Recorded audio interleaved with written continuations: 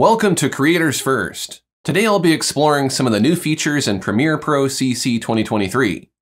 All of these features make Premiere Pro easier to use, but one feature in particular might just change how you edit videos, so buckle up.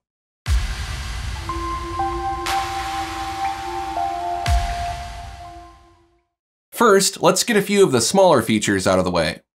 You can now choose from outer, inner, or centered strokes for text and graphics, which opens the doors to a lot more creativity in your compositions.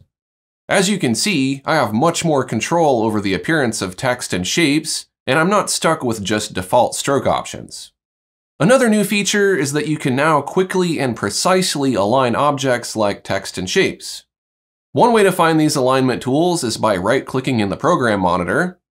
By aligning objects to the video frame, you can easily center objects. You can also align objects to each other in the Essential Graphics panel. The objects need to be in the same clip, or else you won't see the alignment features. You have the option of choosing whether to align to a selection of objects, the video frame, or the video frame as a group. The difference is that video frame will center and overlap multiple objects, whereas a video frame as a group will center the group of objects without altering their distribution. One way to use this is to align a decorative border with a title. You can even distribute objects to make them evenly spaced. Trying to fidget with aligning things was really a nuisance and very imprecise in older versions of Premiere Pro, so I'm really pleased about this change. Another very useful feature for working with text and titles is that you can now edit multiple text clips at the same time. As you can see, I have these titles at the top of this course video, and now I can easily change the font, size, color, and background of everything at once. This is very time-saving, and I don't know how I ever lived without it.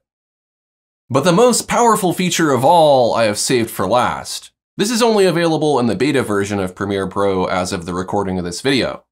You can now generate a special kind of transcript that is broken into multiple sections that synchronize with the individual audio clips on your timeline.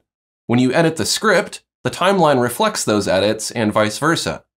This allows you to edit using a transcript rather than having to rely on playing back the audio to listen for areas to make cuts or to locate footage.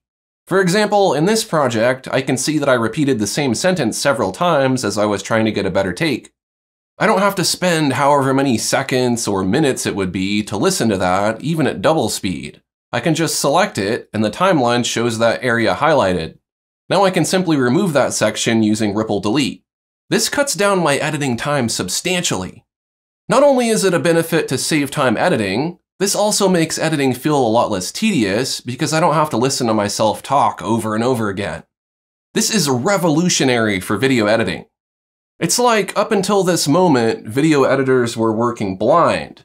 Now we can see what could not be seen before and quickly identify mistakes, unwanted takes, and other undesired audio. You can even search to isolate specific content within your dialogue. This type of technology can even be used to remove filler words like ah, and so on. It feels a little strange at first and may take some getting used to, but it really is a better way to work. I had already been using transcripts to locate specific areas of my videos, but this takes it to a whole new level of efficiency.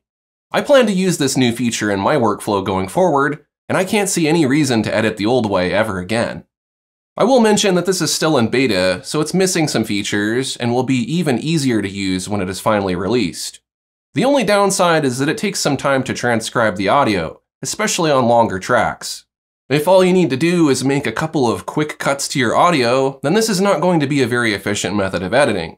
But for most medium length and long videos, it's absolutely going to save you time. There you go, those were my top new features in Premiere Pro CC 2023. If you're a fellow content creator, be sure to check out more of my videos because this channel is all about being successful in the creator economy. Thanks for watching and stay creative.